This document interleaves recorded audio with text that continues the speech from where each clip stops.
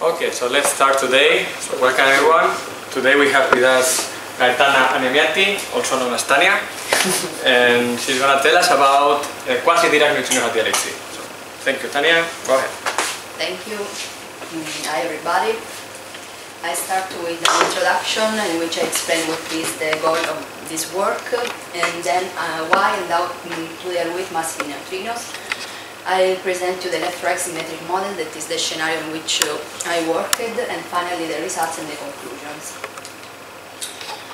Okay, the electron number violation is searched for at LHC using same sign plus 2 jets, same sign lepton production plus 2 jets, and opposite sign lepton production plus 2 jets from the production and some subsequent decay of heavy neutrinos.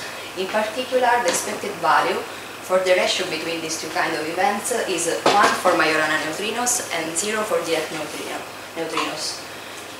We point out that values that vary continuously in this range are also a possibility. In particular, if we focus on the case of an inverse mechanism in the left-right symmetric model, and also discuss how a measurement of this ratio can be correlated with other observables, such as the branching ratio of mu to gamma.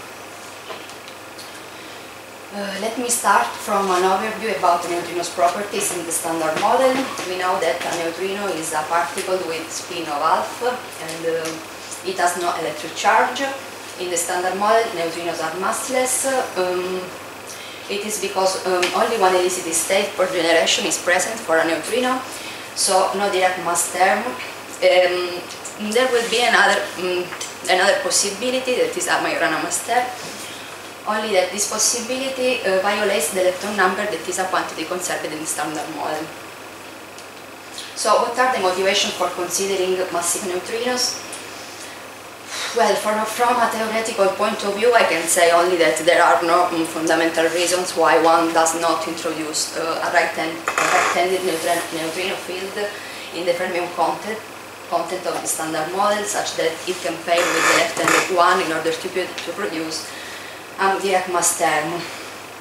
Moreover, if we compare neutrinos with the other massless particles in the standard model, gluon and photon, there is a difference between them, because gluon and photon are massless due to a symmetry that one imposes in the theory, that is the local gauge invariance. But the symmetry that protects neutrinos from acquiring mass is the lepton number, that is, I can say, an accidental symmetry. I mean, it can be broken without physical consequences. However, the most exhaustive explanation comes from an experimental point of view. If one thinks to the interaction of the cosmic ray proton with the nuclei in the upper atmosphere, this interaction produces electron neutrino type and muon neutrino type. However, experimental measurements demonstrate that there is a muon type neutrino deficit. In the same way, if we think about solar neutrinos, in the central core of the Sun, electron type neutrinos are produced, but from experiments one can see that not all the neutrinos that arrive in the Earth are electron type neutrinos. It is because of the neutrino oscillations. I mean that a neutrino can oscillate into another neutrino with different flavor, and it is possible only if neutrinos have mass. Here you can see why, and there is no reason why a massive neutrino is a particle with a specified mass eigenvalue. I mean that a flavor eigenstate is a superposition of mass eigenstates. Here the flavor eigenstates are called mu L, and the mass eigenstates mu alpha. U is the matrix that relate the two eigenstates, called mixing matrix. The second equation is just equal to the first one with the evolution in time. The most important is the last one, that is the probability that a neutrino with flavor L oscillates into another neutrino with flavor L prime. You can see that this probability is proportional to the cosine of the mass difference squared, -1. So if this mass difference is 0, all the probability is 0. this oscillation cannot happen. Of course, if neutrinos are massless, the probability is 0, but we know. But we have experimental discovery of neutrino oscillation. This is the form of the U matrix. A unitary matrix can be parameterized in this way. You can see three angles. C and S are respectively cosine and sine. Here you see only three phases because thanks to a redefinition of the fields, you can remove 3 of the 6 phases. Only 3 phases are physical. Another problem about the neutrino physics is called the hierarchy problem. It is because from atmospheric experiments we know what is the mass difference squared between M3 and M2, and from solar experiments the mass difference between M2 and M1, but we don't know the absolute value of M1, M2, M3. So we don't know, for example, if M1, M2 is lighter or bigger than M3. In the first case, we call the hierarchy inverted. In the second case, normal hierarchy. Another problem is now that neutrinos are massive, but another problem is about the nature of the neutrinos. They are Dirac or Majorana particles. Okay, let's imagine to have a neutrino that go in a direction opposite to the direction of its spin. It is a left-handed neutrino. In the standard model, neutrinos are massless, so it can go with the speed of light. So an observer that go in the same direction of its momentum only will see a left-handed object. But if we suppose that neutrinos are massive, this neutrino cannot run with a speed of light, so there will be a frame in which an observer will see a neutrino going in the other direction. That means the same direction of its spin. That means a right-handed object. Now the question is, who is this right-handed object? We have experimental evidence only of left-handed neutrinos and right-handed antineutrinos. So if we postulate the existence of other two objects, a right-handed neutrino and a left-handed antineutrino, we can say that the observer sees a right-handed neutrino and the neutrino is Dirac neutrino. But if we don't want to postulate the existence of these two other objects, we have another possibility, that is that neutrino is a Majorana neutrino. Here I use this notation and I can explain the next slide. The important property of the Majorana neutrino is that it's our antineutrino. From here you can understand a little bit why the lepton number is violated, because if we assign lepton number is equal to 1 for particles and lepton number equal to -1 for antiparticle, if neutrino is our antineutrino, you have problem, the lepton number is violated. Here there is the Dirac mass term. You can see that you need the two elastic states. Here from the Majorana condition you can see that what I wrote here is exactly a right-handed object. C stay for charge conjugation. This C is a matrix that its form depends from the representation that you are using. This is a Majorana mass term.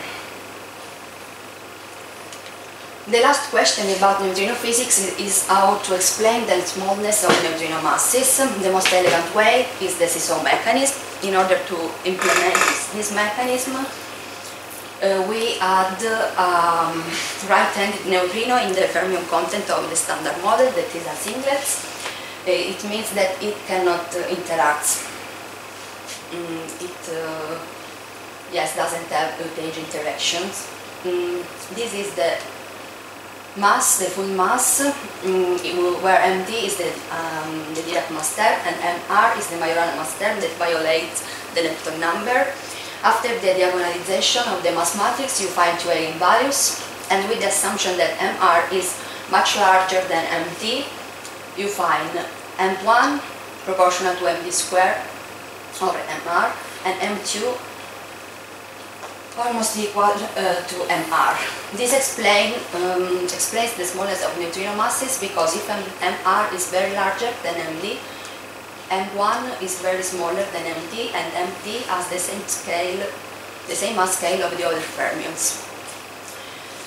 There is a problem related to the mass scale. It is too large in the sense that, for example, if we speak about a tau particle, it has a mass of the order of GeV. We know from experiment that the mass of the neutrino is to the order of eV, so mr has to be to the order of 10 to 9 GeV. That means that it cannot be measured.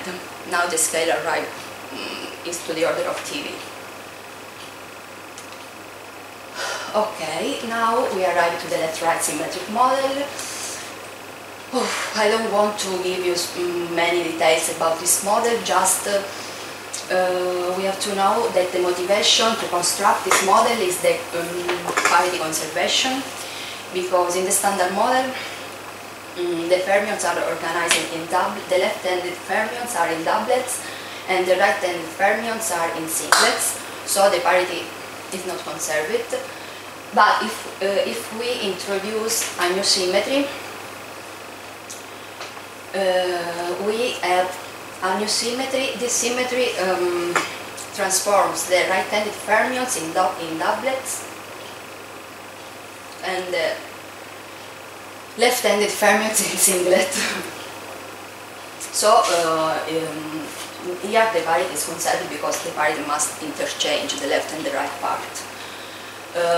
By introducing this new symmetry, you have three new gauge with bosons, WR and zeta prime. We know only experimental constraints about their masses, and they are very much larger than the ordinary with bosons.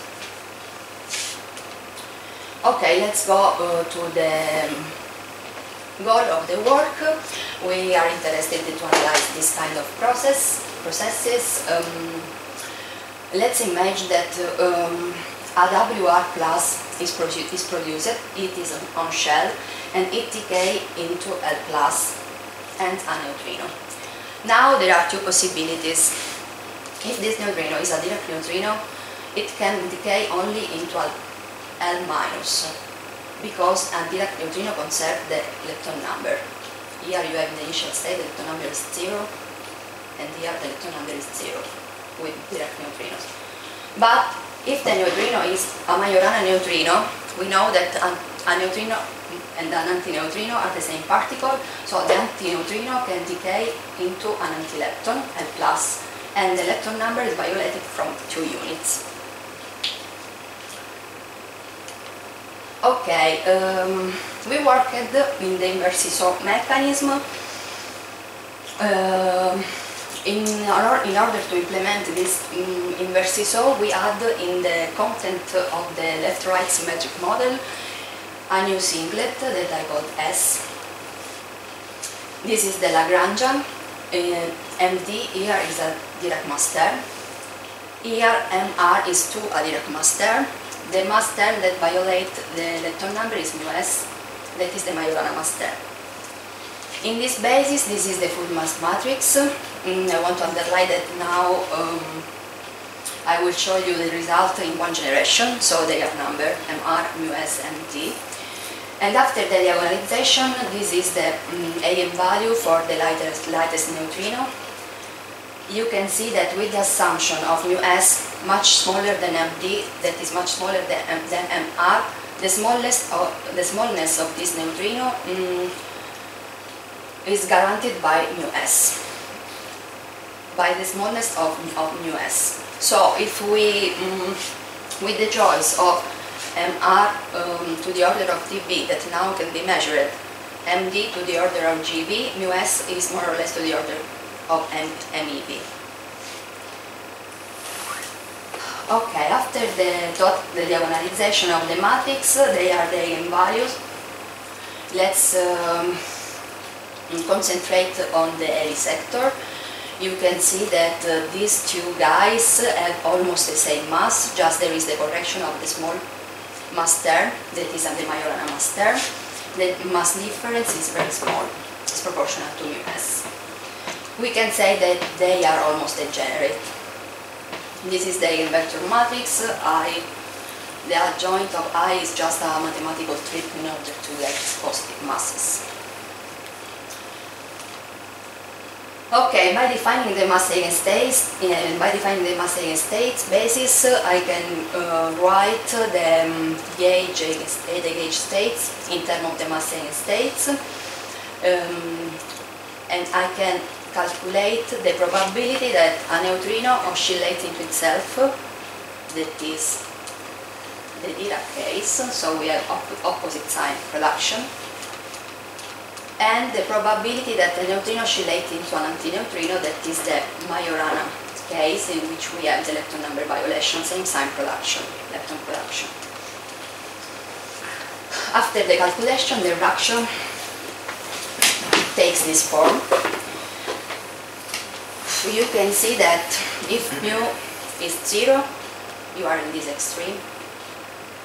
The ratio is 0, Dirac extreme. If mu is much larger than the decay, you are in the Majorana extreme. But if mu is different from 0 but small, you are in this range. It is a result different from what you can find if you do the same thing for the seesaw mechanism, for example, because for the seesaw mechanism this ratio is only 1, because in the seesaw mechanism you have only a heavy neutrino that has a big mass, that is mr. So you can imagine it by forgetting the second state and the mu s. When you calculate this probability, when you square, you get all the mr squared and the same here. So the ratio becomes 1. Here I can give you some predictions about the second run of the LHC. We know that the number of events is calculated from the luminosity and the cross-section that can be parameterized in this way. The luminosity is just a characteristic, characteristic of the accelerators. I mean, the higher is the luminosity, more data are available to be analyzed. In the first run of the LHC, the luminosity was around 20 femtobarn and the center of mass energy equal to 8 TeV. It means that with these elements, they saw only 14 events. In the second round, we know that the luminosity will be around 300 femtobarn and the center of mass energy 15 TeV. So we can see 500 events. It means that the maximum value that R can take is 1. The minimum value is if we just see only 2 same sign events, is around 10 to -3. It means, for example, that we see only this part. But I have to underline that I cannot give you prediction, because this is written in the 1 generation. I have to calculate it for 3 generations. That means that I have to insert the mixing matrix. Here I show you the formula for calculating the branchy-vation of mu2 gamma.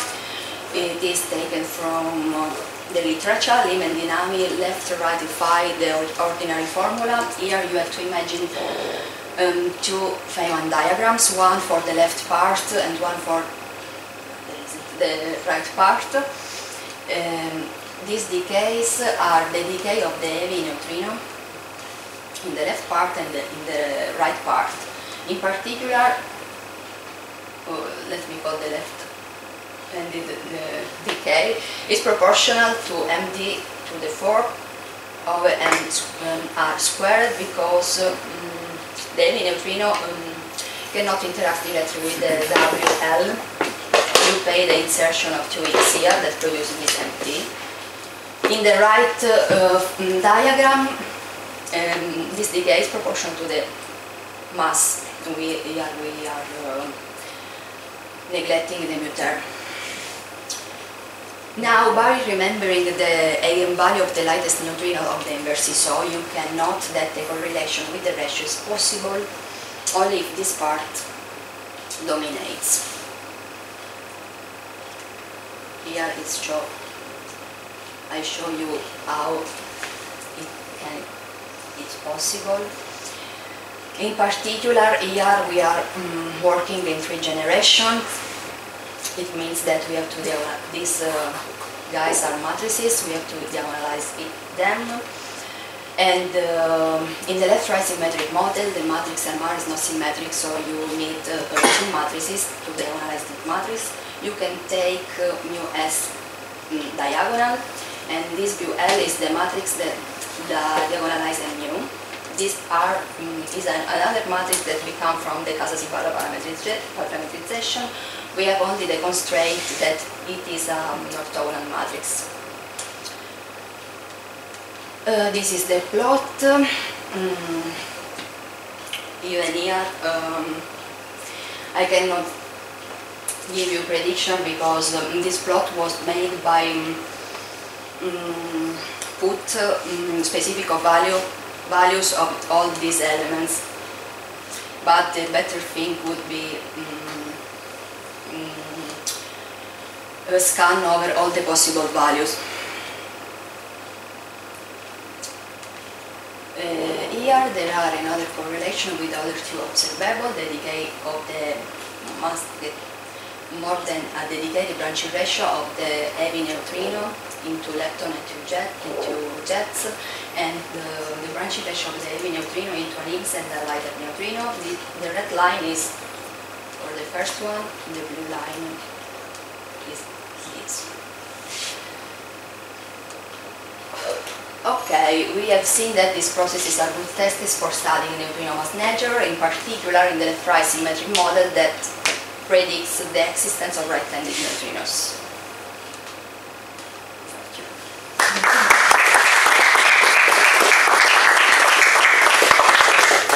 Thank you, Tanya. So, questions, comments? Anyone? Have you tried to look at the, instead of 2 jets, 4 leptons? No. No. But however, the important, how to say, the goal of the work is here. Is just the propagator of the neutrino, because here you understand if there is lepton number conservation or violation. Yes, but for just for lepton curiosity, no. Is very low for the standard one, so maybe the signal versus background is good.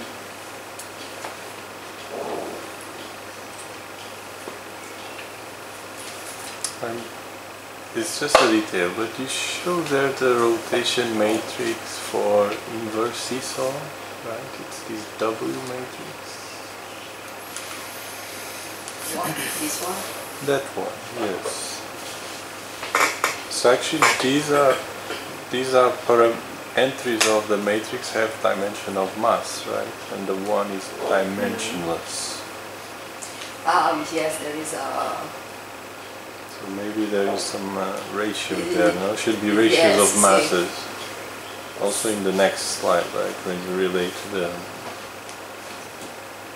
the states.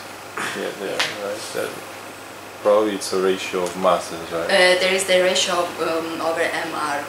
Over MR, okay. So in that case, it's less than approximation. Sì. Yes, that's the same.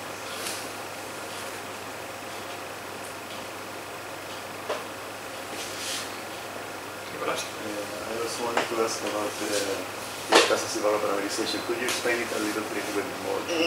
How did you implement that? It's very complicated to speak about the Quasi-Dirac parameterization in 1 minute. I should do all the calculation in order to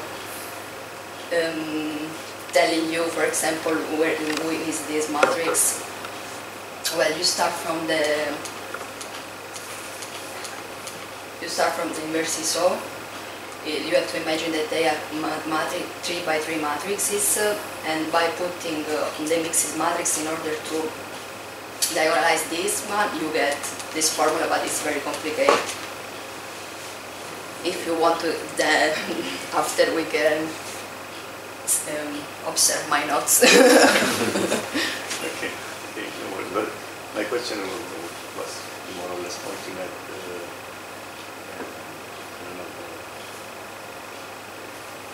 some typical values for the extra parameters that you have. The point is that you have to choose random choice for this value and scan over all the parameters that are possible. In these plots will be with some points shift, with a shift, for example. It depends from the parameters that you are considering, but just here you can see only the behavior. Just a line. Can't you just assume that the matrix are diagonal with one parameter just to make it simpler to make this analysis? All the matrices diagonal? Yes. No. The major. You can't. No. No, you can't because of the model. Because you want to take the interaction diagonal, so you have to diagonalize the mass.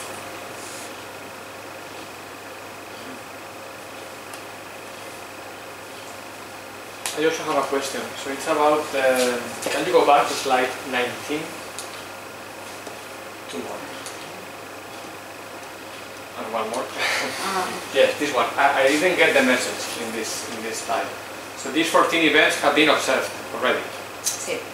And then you use them to extrapolate to predict what you will observe. Exactly. Okay. And you know the background for these 14 events, because otherwise, if there is no background, we could already say that lepton number is violated. No, because in the standard model you expect 0. No? Sí. Okay. This would be important, no? To understand what is the relevance of this number. Exactly. The point is that it is the, for example, if the ratio is around 10 to minus 3, with this choice of parameter that is not totally correct, the branching ratio is here. That means to the order of 10 to minus 16, but we know that from meta experiments that the upper limit is 10 to minus 13. So, for example, a possibility is that the correlation exists, but the experimenters cannot see it. Yeah, of course. Now, actually, R could be 0. No? If the background is at the level of 14, R could be 0, and then you observe nothing. Would you believe in a statement that says that the lepton number is violated with 14 events? If you expect 0, yes. 14 events? It's a lot. If you expect 0, 0 plus minus 1, 14 is a lot. 0 plus minus 14, no. Plus minus 1, yes. Other comments or questions? I don't see any comments, no questions, so we thank Tanya again. Thank you, Tanya.